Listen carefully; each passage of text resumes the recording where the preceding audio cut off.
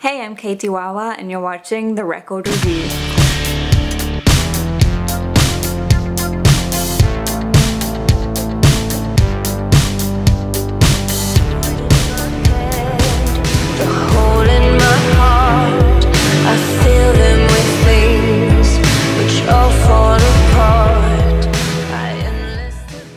Hi, this week on The Record Review I am reviewing Too True by Dum Dum Girls. It looks very cool, kind of a Bat for Lashes vibe going on there. And when you get the physical record, you also get a card which has a download code for you to download the MP3s of all of the tracks on the album. So you get the physical record and then also the sort of digital record. Another thing that I wanted to show you guys is how awesome this actual vinyl is. It's not just a black vinyl, it's totally blue. It's got like a tie-dye effect going on, so it's really pretty and it kind of matches my record player, so I like it. So that's all just the superficial stuff, but let's get down to the actual review. Too True was released at the end of January this year, and it is the third studio album by Dum Dum Girls. They previously released I Will Be and Only in Dreams, which were both very different albums, but I'll talk about that a little more later. So who are Dum Dum Girls? Mainly it's Dee Dee, who's the front woman, and she also wrote this album and writes the music and the lyrics. Dee Dee is originally from LA, but she is currently based in New York City. What's pretty cool about this is that Dum Dum Girls are currently on tour, so if you like what you hear today, then you might want to go online and check out if they're going to be playing somewhere near you. As with their previous records, this record is still that sort of shoegaze indie pop style, so if you like that, then you might like this. If you don't like that, then you probably won't like this. A lot of songs on Too True sound like they could end up on the soundtrack for a Sofia Coppola film.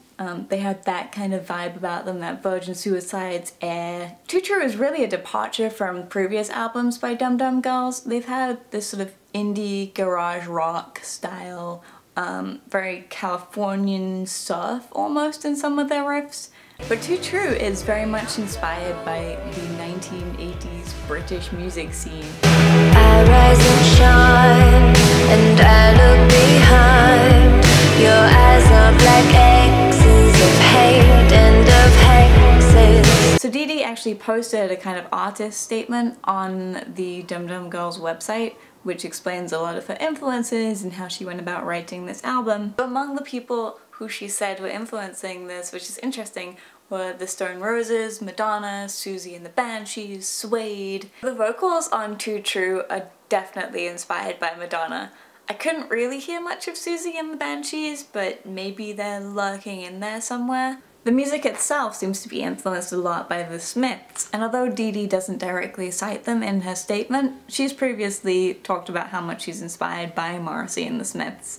Interestingly, it's more the Johnny Marr side of the Smiths than Morrissey himself. It's that sort of overamped, very synthy style with the vocals fading into the background, and it sounds really cool. So basically, if you can imagine what would happen if the Smiths had a female singer who sounded a lot like Madonna, then that's pretty much what this record is. So Dee Dee has never really tried to hide how much of an influence the Smiths have had on her. She's previously covered There Is a Light That Never Goes Out. It's ironic that that cover sounds less like the Smiths than a track on this album, The Lost Boys and Girls Club.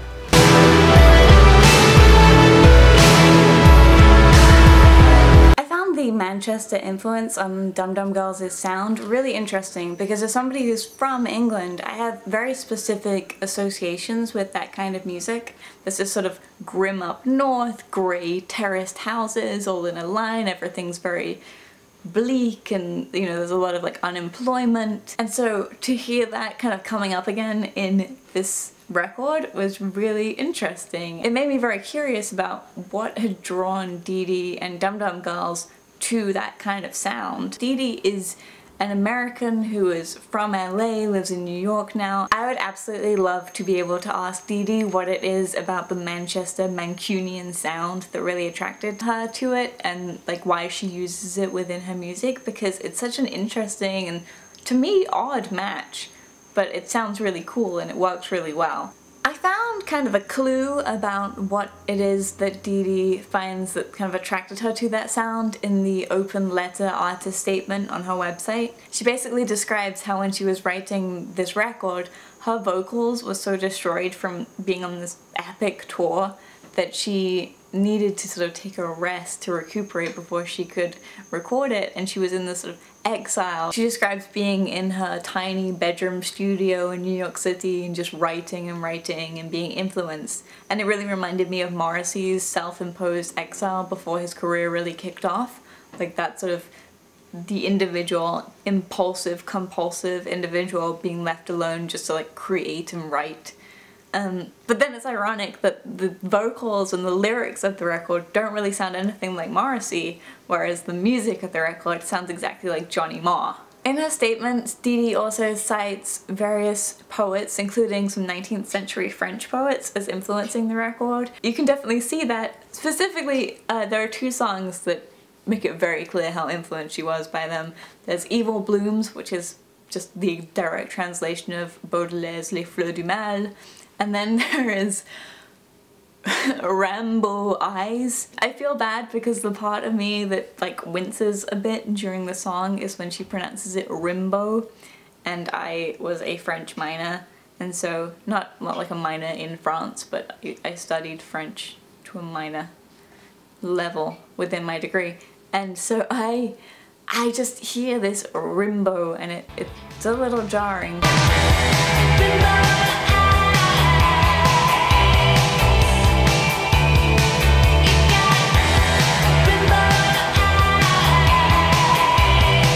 It's very catchy as well, which is annoying because you end up accidentally mispronouncing a word that you kind of know. And that's a word as well, like Rimbaud is kind of one of those ones that's quite hard for English speakers to pronounce anyway, so Dee Dee, what are you doing to us? A really cool thing that I want to talk about in this review is that just over a week ago, Dee Dee announced on the Dum Dum Girls website that Vice and Mocha TV had produced a short film completely inspired by the track Are You Okay from Too True, and it is written by Bret Easton Ellis, which is very cool, and directed by Brewer. It's an interesting directing team. It's a super stylized short film and it's very evocative of like a really mysterious land. It's very Bret Easton Ellis as well.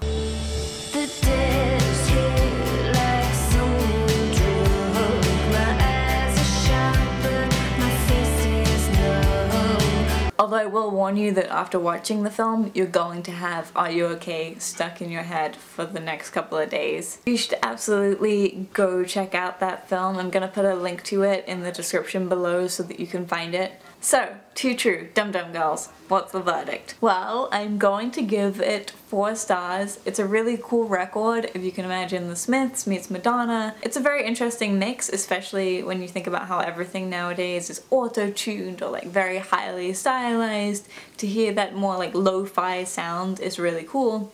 And also to get like the whole of the 80s just colliding, like Smiths, Madonna, that's what it is. Unfortunately, I am taking a star off for the mispronunciation of a French poet, which has further confused my own pronunciation. And of course, as I do every week on the record review, it's not just how many stars the record gets, but should you buy it on vinyl. For Too True, I think that seeing as you get the MP3 download as well as the record, you're not really losing much. You get 2 things, you get all of it in one anyway, so if you have a record player, definitely. However, it's not one of those records that's gonna sound completely different on vinyl than it does digitally.